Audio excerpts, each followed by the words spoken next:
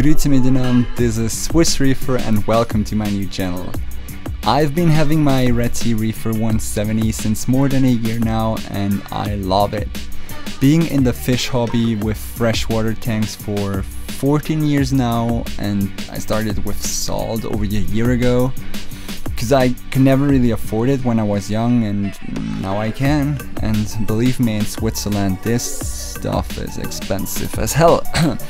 Wanted to make some videos since the beginning of this tank, but I was never really happy with how my tank looked, and to be honest, I'm not happy with it now either. But I just thought, let's share my experience and what I've done and will do in the future with you guys, as this is my passion. I'm seeing other reefers sharing and caring about each other, and I would like to be a part of this community as well. It's my passion and I love what I'm doing, so let's start this series with episode 0.1, because 1 will be the point where I'm happy about my tank and I don't know how long this will take. So let's just start somewhere. This is what my tank looked like for months. Yes, I had a Tomini tank for like 6 months or so, but tank police only for grow out. Gave him back a few weeks ago to my local fish store. It was a pain to catch that fish, but I made it somehow.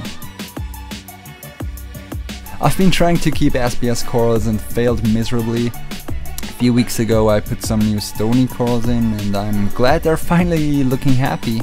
I started dosing Triton, currently stopped dosing phytoplankton as I had some algae growth and I thought phytoplankton may cause this.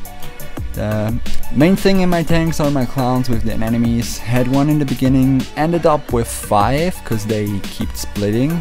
Gave one back, currently having 4 rose bubble tip anemones and they are doing awesome.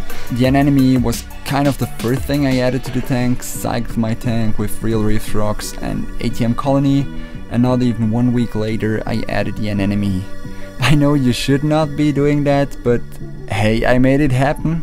Did not lose any anemone. Only lost 2 Bengai cardinal fish. One got milky eyes soon after I added it and then stopped eating. And the replacement of that just disappeared after I came back from holiday, so yeah. Other than that, everyone seems to be happy. I'm running a Radeon Ekthar 30 Pro Gen 3. I guess Gen 4 is the newest one and I do not have the newest one. Under the tank I'm having a ATB protein skimmer. Guess this is just a small Swiss thing as I hardly find any information online about it, but I'm happy with it. Been running a UV sterilizer and a DIY algae reactor for a while now. Having filter stocks, some carbon and Silifos as a phosphide and silicate absorber. And of course a heater.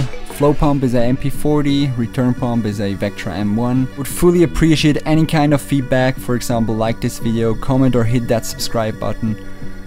You can find me on Instagram at Swissreefer. I'm sorry for all the English mistakes I made or will make. I try to improve, but let this not be a reason for not doing this. See you next time and happy reefing.